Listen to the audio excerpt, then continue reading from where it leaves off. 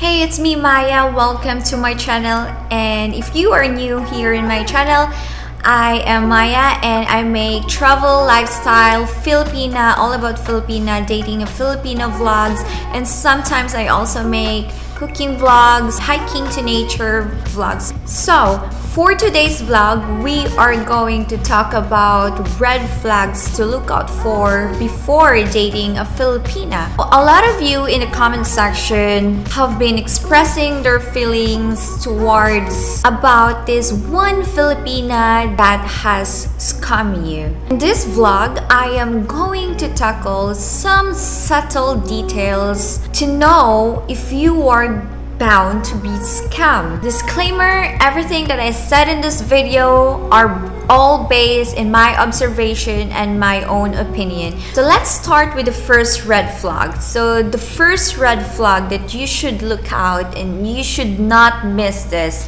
is when she starts talking about her family problems, especially financial problems. It doesn't matter if it's online talking or in-person meeting. If she starts talking about family problems, especially financial problems, that is a very red flag. And you need to be careful with this because you could misunderstand it as she is being open to you and that she's comfortable talking to you about her problems. And you could feel good about yourself because she's comfortable already on your first date. Talking about financial problems in the family could lead in asking for, that's a second red flag, asking for financial assistance. Or she could not be asking you directly but indirectly to make you feel pity for her situation, and that will lead you to helping her financially.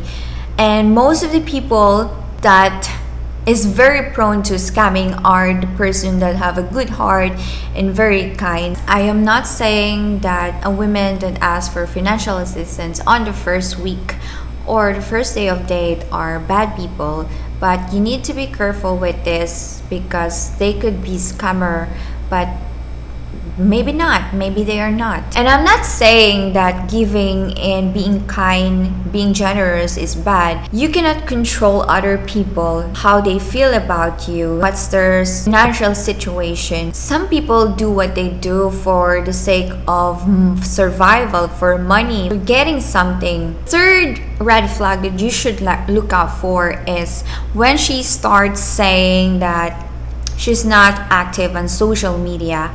I find it red flag when a person says, not only applicable to females but also for males, when they say that they are not active on social media, because that is something new, especially in this era that social media, smartphones are essentials to our everyday life. If a girl says, I'm not active on social media, but you see her post on TikTok or post on Facebook like a month ago before you start dating, that's definitely a red flag. There are reasons why they say that, and it's because they are hiding something or they don't want any man or woman that they are entertaining to know what they are up to, who are they dating. It's kind of like keeping the reservation in case the relationship that she or he currently have doesn't work.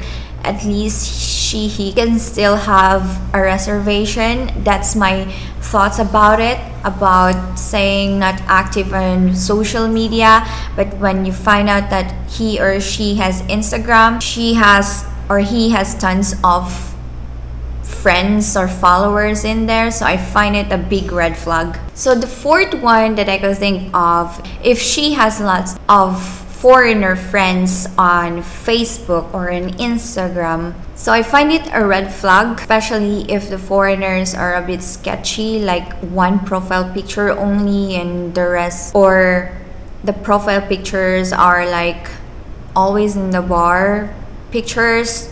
So the last red flag that I could think of, and I'm not saying that everyone that does this are red flags. There's exemptions of Filipinas or women out there that goes to these places and that is always partying. I mean, what I mean when always partying is like partying every night, partying every week, at least 2 times or 3 times a week. I think that's a big red flag. That means that if you are partying, you like to drink, you like to hang out with guys, you like to hang out with a lot of people in the bar, which all the people in the bar are drunk and in the party mode, you know what I mean, in the party scenes, right? So I think it's a big red flag if a woman goes in those places every week. I mean, it's okay to party once a month with your friends. You meet your friends once a month and have a party, but not like every week, every single week.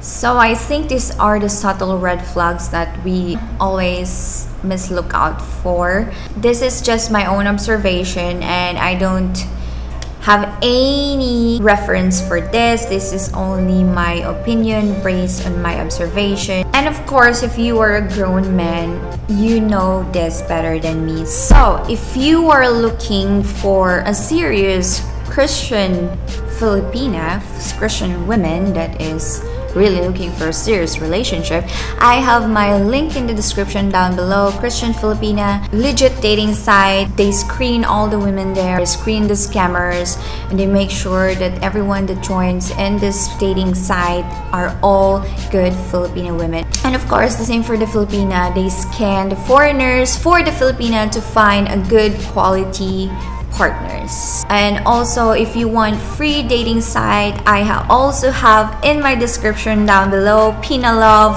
It's free to sign up.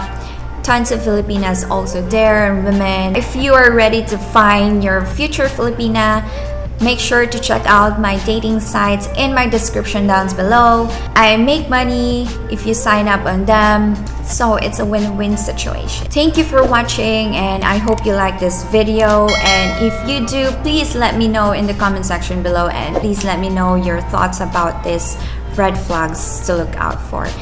Thank you so much, and I'll see you guys again next time. Bye!